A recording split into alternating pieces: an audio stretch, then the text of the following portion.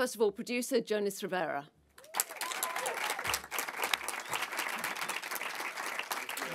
Thank you. Thank you. And writer-director Pete Docter. Speech. And joy incarnate, Amy Poehler.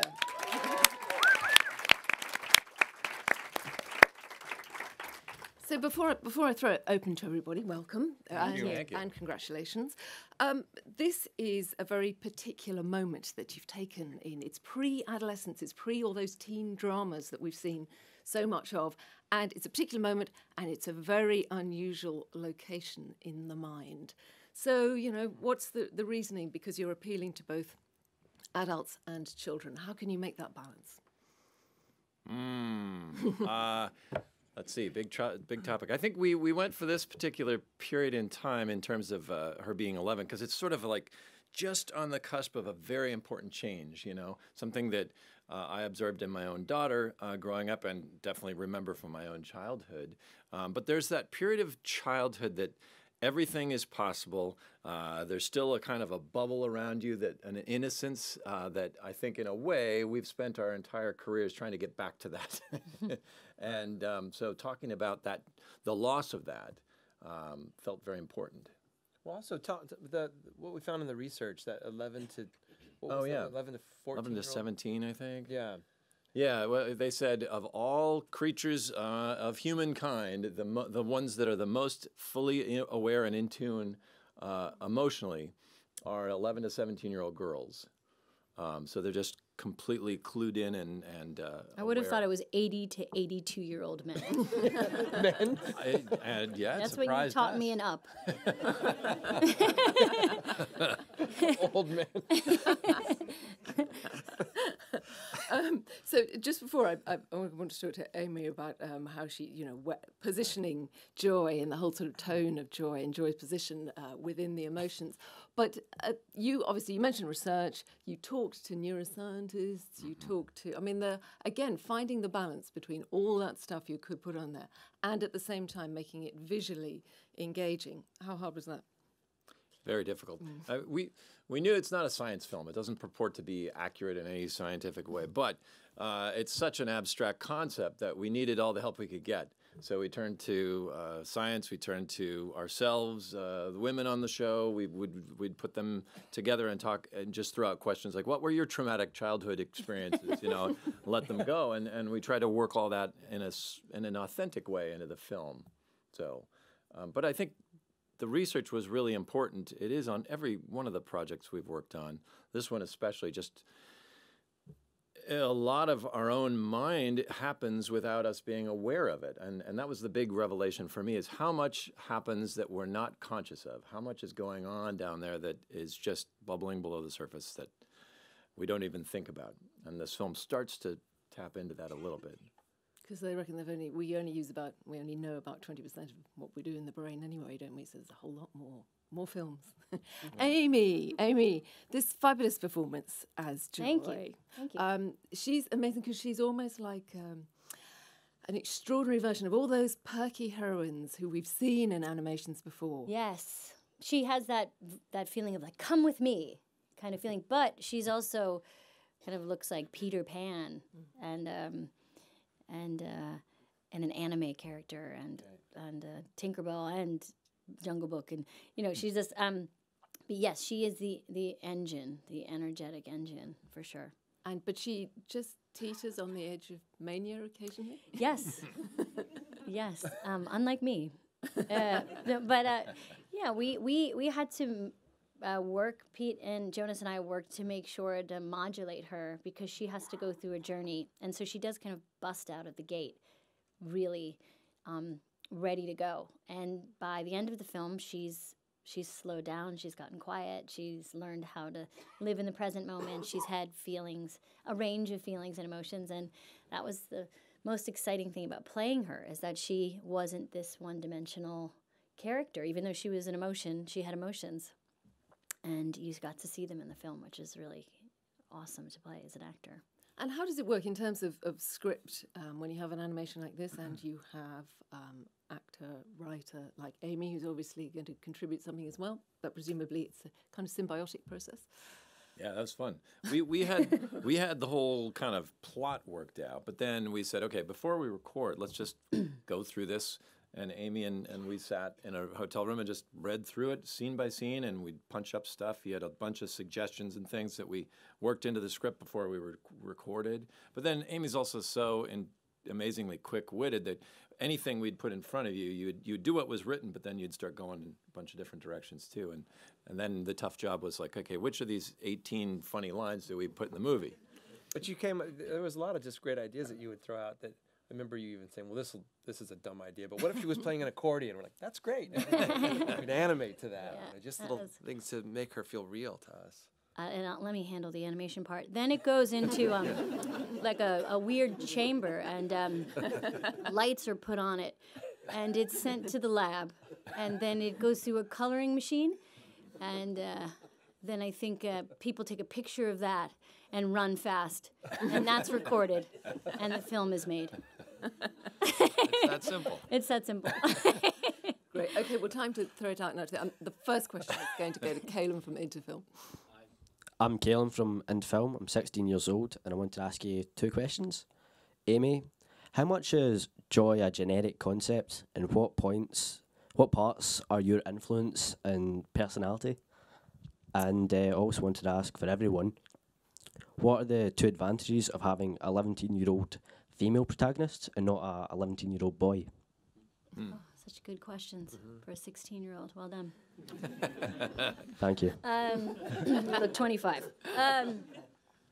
Well, I'll just answer that first part and pass it on. But you're right. Joy is kind of almost an abstract concept that's hard to quite grasp. There's so many levels of it, and like was mentioned before, it can be manic or it can be fully present and alive. So it was playing all the shades of her, because happy is a really vague term. Happiness and the pursuit of it. And what I love about the film is it reminds us that it's okay to not be happy all the time. No one is. And in fact, the pursuit of being happy all the time often gets in the way of change, growth, and like the next best thing. And then as far as the female protagonist? Well, I guess, yeah, Riley is actually, Riley's not the protagonist, right? Joy is the protagonist, but Riley really is the vehicle in the setting. But we thought about it. It could have been a boy or a girl. I mean, really, you came to the table with an observation of your daughter, and we're both parents, and our first kids are both girls, and it's probably just because we're overprotective fathers of girls that felt like the right first step. That's where we started, and then echoed in the research when we heard that fact about just being so observant at that age. So it just felt like that was the right story to tell. You should meet his daughter too. She's very cute. She's she's 16. She's 9. She's also 16. Just saying, a man who knows what he wants and asks for it. It's interesting. Okay, yeah. Hi there. I have a question from my kids who are Hag and Con. One's 8 and one's 10. They would like to know, all 3 of you, what emotion did you feel most when you were kids, and what emotion do you feel most now as adults? Ah, good question. Yeah. I didn't come up with that question. I'd never come up with anything that clever. I think my memory is having a lot of joy as a kid. Again, because you're sort of in the sort of bubble of like anything, you can do anything and run around, and the world is, up to you. I think now it's mostly joy too. More fear than I'd like to admit, but Like right now. yeah. Say something stupid. Okay, over there. Do you want to pass that behind? It's a question for all 3 of you, really. It's regarding the voice casting in the film. There's a large contingent of sort of NBC sitcom performers, really, in yourself, Amy included. I'm just wondering if that's a conscious decision, or if you just got Amy and then decided, let's go with the NBC sort of aesthetic. No, we started with Lewis Black. He was the one that kind of appeared, like I would use him as part of the pitch. You know, imagine the fun we can have with the casting when you have people like Louis Black as Anger, for example. And then, yeah, as it turned out, we realized he was probably the only one without an SNL slash Lauren Michaels kind of route in some way. Yeah. But that was kind of by just looking for actors with the skills and elements that we were looking for. Yeah, I was the last to join, so it was I think just good casting, and that was kind of happenstance, the rest of it. But I mean, I can't imagine anyone else doing the voices now after the performances in that film. Okay. But NBC does get 10% of it. Yeah. Okay. Where's that money? 10%. Question for Amy. Yes, sir. Third row. Oh, yeah. I wondered if you, with the protagonist being a girl, did you relate to the film remembering you as a child, or do you think of your two sons now? And also, when you were asked for your traumatic childhood experiences, what did you come up with, and did any make the film? Let me tell you, I'll tell you all about my traumatic. No. I think what's so great about the film is you relate to it as a human adult when you watch it, and you think about what used to bring me joy that doesn't anymore. What have I forgotten? What are my islands of personality? You relate to it as a parent, certainly, which is how do I, help my child avoid pain while not depriving them of real experience? And then, yes, definitely as a woman, you think about when you were 11, which, as Pete says, is like this magic hour where puberty hasn't ruined everything yet.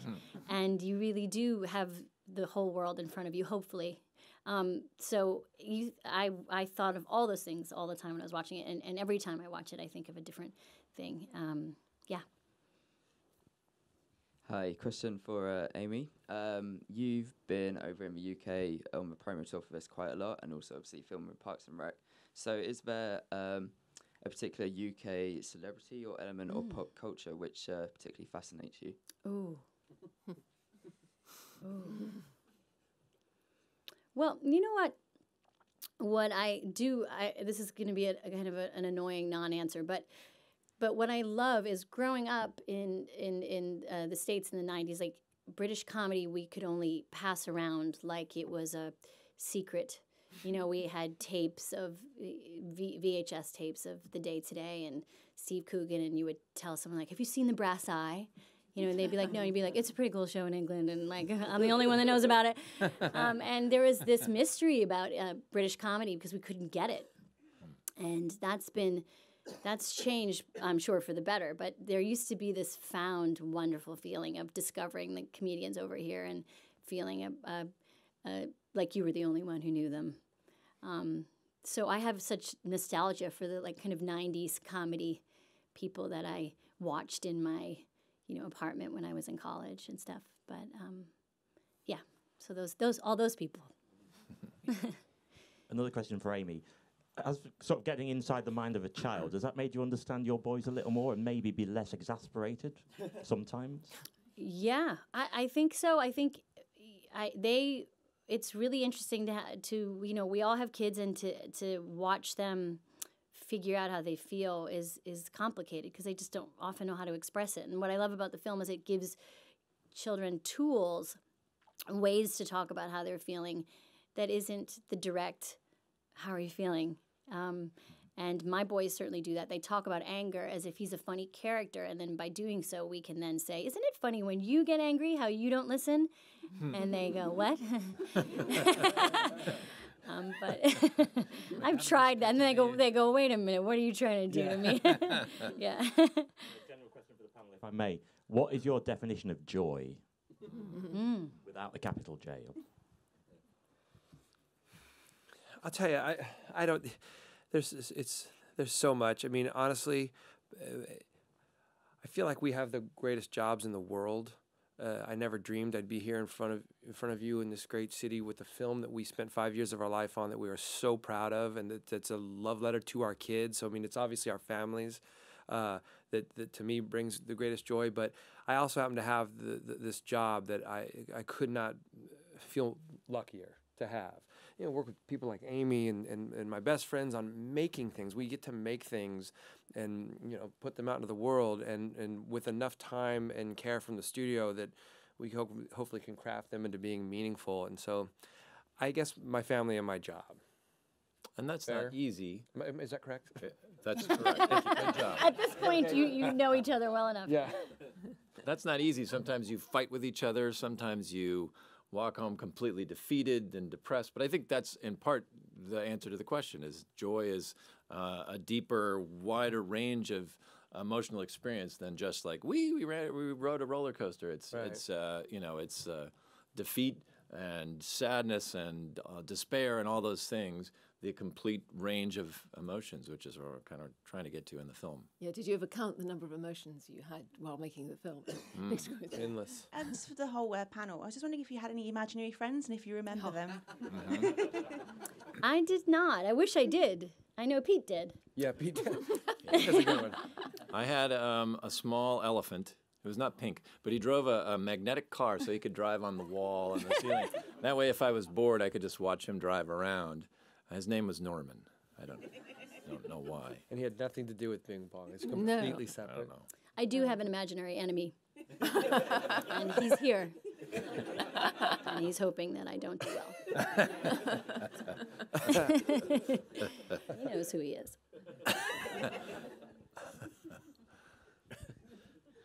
I just wanted to ask how your experience was at Cannes, and did you expect the film to resonate with people and be so loved by everyone as it is?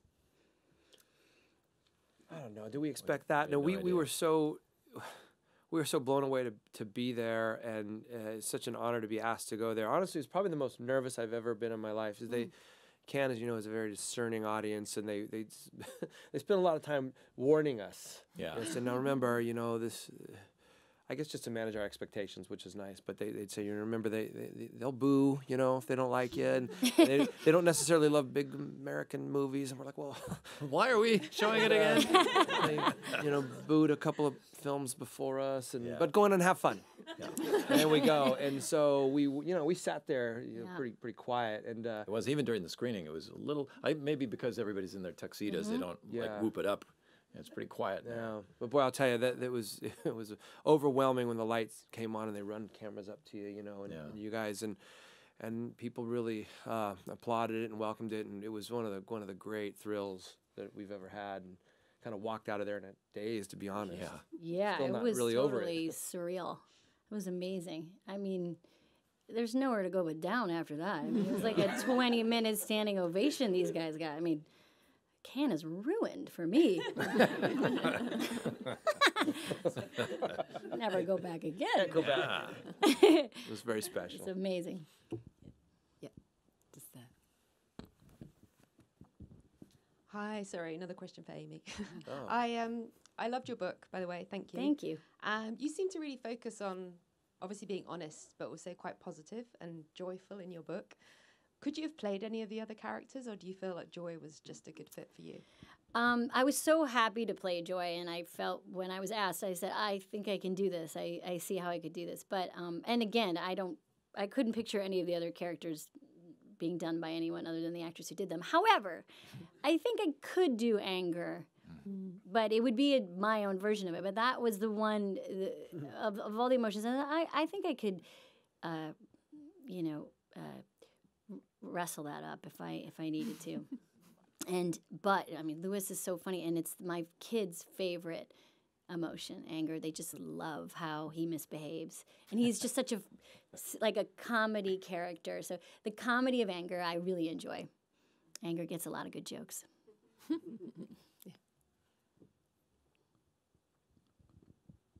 I've got a question for Pete. Congratulations on the film, it's fantastic. I was wondering what emotions nearly made the cut that were not in the top 5? And also, were you tempted to perhaps give Riley's parents more emotions because they're adults? Or would that have been too inconsistent with obviously the gags that ran through? No, we did. We had a version of the film that started just with Joy, obviously, as we have in the final.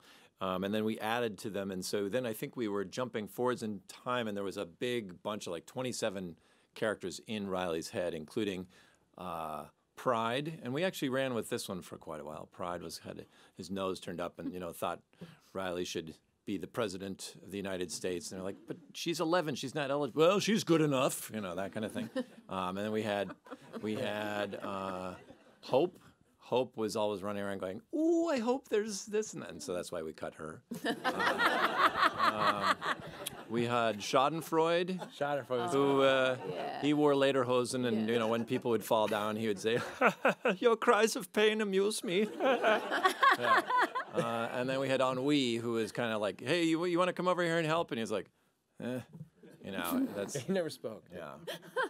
So we experimented with a bunch of stuff. In the end, we felt like, okay, we want to be able to know who everybody is and keep track of them. So anybody who's kind of superfluous or not, especially who steps on Joy's stuff, you know, that's why we got rid of Pride and Hope, because they were starting to work in some of the same turf that we needed Joy to be. So that's why we cut them out. But you can see them all in Pete's one-man show. Yeah, I know. In the Bay Area. Hi guys, congratulations on the film. My question is to Pete. Obviously with this film you're literally playing with emotions, but that's something that you're very familiar with the Toy Story franchise. I'm curious, having had the opportunity to do something completely new like this, how do you feel to be continuing that story, and are there particular emotions that you feel you've still got left to explore there? Yeah, I mean, I think emotions are like what you're always playing with as storytellers and entertainers, right? If you come up here and give a bunch of bland facts, people fall asleep. But if you engage them emotionally, and that's where, like, even when our kids were little, I don't know if your kids, you had the same experience. If you're, let's say you're having an argument, the kids have no idea it's over the tax refund, but they know that mom and dad are upset. So it's like the original language. Before they even speak English or whatever language they speak, they understand emotion. So it's a very primary thing, which is, you know, of course, what we're after in all the films. So this one had a lot of rich stuff. It had multiple layers of entertainment, familiarity, and a chance to bring people somewhere new. And then also, you know, as we got into it, some really deep stuff. So it was ours to lose. Hi there. With Up, I kind of feel like I hadn't sort of cried in a cinema and on repeat viewings so many times with the film. Cool. Yeah. What is this? I'm so happy. And you repeated it with Inside Out, and I'm wondering, like, how do you, as filmmakers, how do you move an audience so much? I mean, what's the secret? I don't know that there's a secret other than we have great people. Our editor, Kevin Nolting, is a big contributor to all this. Just the pacing and the sense of, he's just got a really intuitive sense for things, both comedy and for drama and sadness. So he was great. Ronnie Del Carmen, who's our co-director, who's not here today, really contributed heavily to Up. He boarded that little sequence that you were talking about. And he's a sort of secret weapon for us as well. You know, as you rattle off the names, just to echo that, I think one of the secrets is that everybody at Pixar, and even everybody outside the studio, like Michael Giacchino, you know, our composer who did the score for both Up and Inside Out, everybody approaches their job as a filmmaker or a storyteller. So when we meet with the director of photography of lighting, you know, Kim White, she doesn't really talk about the technical side as much of lighting a shot. She talks to people, how should this feel? What is this sad? Is this happy? What's the emotional undertone of each single frame of the film? And Michael, when we sat down to talk score, we didn't talk about theory or orchestration or what we wanted. It was, what does this feel like? Well, this is for our kids, and let me explore with some music on just feel. Everything's about feel, and I think somehow that aggregates out to just emotion. Somehow, it's everyone's approaching it from making a film as opposed to their individual craft. And I don't. I've only worked at Pixar, but I suspect that's pretty rare in the approach of every single person. And as you talk about it, I bet it's like basically two things. This is never a simple answer to a question like that. It's having something to say, like having a real nugget of something, and then having really great people to execute it well. The real question is, why do you think you not cry enough? I think that's where we need to go next. Need yourself a good cry, sir. I've got another question for Amy. How does Inside Out relate to the work that you do with Smart Girls? And was it important for Joy to be a kind of complex character in order to offer more positive role models for young girls? Thank you for mentioning those two things in the same sentence. Smart Girls is a website that I do, and we deal a lot with that kind of spirit and energy of being inclusive and kind of unembarrassed by your joy and celebrating the ordinary curiosity of regular young people. I think there was a beautiful feeling that those things were linked somehow for me, and those feelings were easy to access. And I did really want Joy to be a fully realized character. I wanted her to feel like someone that you cared about and that you wanted to watch change. And the enthusiasm and exuberance that she has is kind of like what you want and you hope for young women. Just this unbridled energy and lack of she's not self-conscious, and she isn't concerned very much about what other people think of her, which is super refreshing. That doesn't suddenly change in your 40s. Like, it's just this kind of constant struggle about who you are and what do you want to be and what do you want to say. And so I loved her for that, and I loved playing her because of that, and I love girls that tap into that and women that try to get back to that, and people, men and women, that encourage that. So, yeah.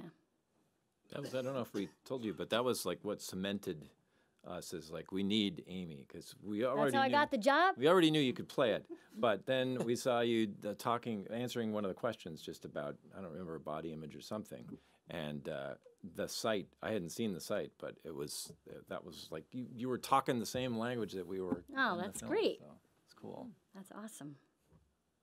Hi. Obviously, all the emotions care about Riley, but it kind of seems like Joy is the one that's really connected with her and really knows her kind of purpose. Why kind of is that? And if there was a sequel, could there possibly be a person who has kind of a different emotion kind of leading the way? We were inspired by little kids who just seem happy all the time. That seems, I know a number of them who are just like, given any situation, they're having a good time. And so it seemed like, okay, let's set Joy as the dominant, driver in there. That's somebody that is going to be just appealing to watch. And then all the more sort of tragic when adulthood happens. So that was the reason why. In terms of sequels, we haven't really thought at all about sequels. I have. Amy, you have? I'll tell you later. Okay. Pitch us later. I'll pitch you a couple ideas later. Yeah, because I guess the obvious question is if there are all those other emotions, they could come in too as things get more complicated. Or we just stay with Joy. I mean, Okay. It seemed to work out pretty well. Maybe only Joy. Just Joy goes to Europe. And Joy has a semester abroad. Go ahead. Joy in space. Yeah. This one's for Amy. Of course, you play one of 5 emotions in a story that gives you that very clever breakdown of what's going on in our heads. Has doing the film made you think differently about your own mind and thought processes? Yeah. I think it's always a nice reminder that sadness can be your friend.